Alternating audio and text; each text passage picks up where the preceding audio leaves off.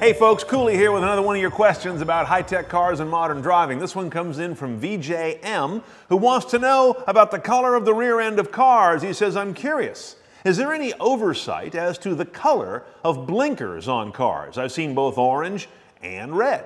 I've always thought American cars had red and the rest of the world used orange, but recently that has not been the case.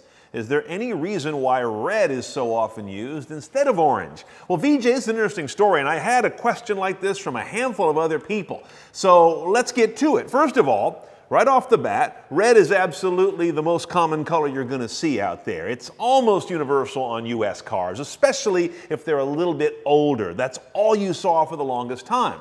But guess what? Amber works better. There was a federal study done in 2009, rather recently, and they found that amber turn signals are more effective at letting someone behind you know you've got your turn signal on, which is kind of the point of a turn signal. So why wasn't it made the law? It just isn't in the US. We have a lot of wonky lighting laws. So both colors are legal, not one or the other being required.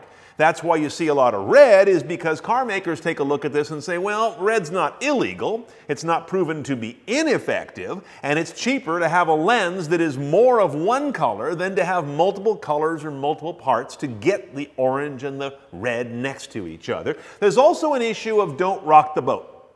Let's face it, car makers on many things like to trod the same path, so they all kind of hide together under one umbrella of liability insulation. You be the one car maker to go off and do something weird and someone gets killed, some attorney's going to come after you and say, why did you do that? Everyone else does something else and they seem to be just fine. You made a change and you got my client killed. So this is kind of the formula of why cars are mostly red, should be amber, and both are allowed.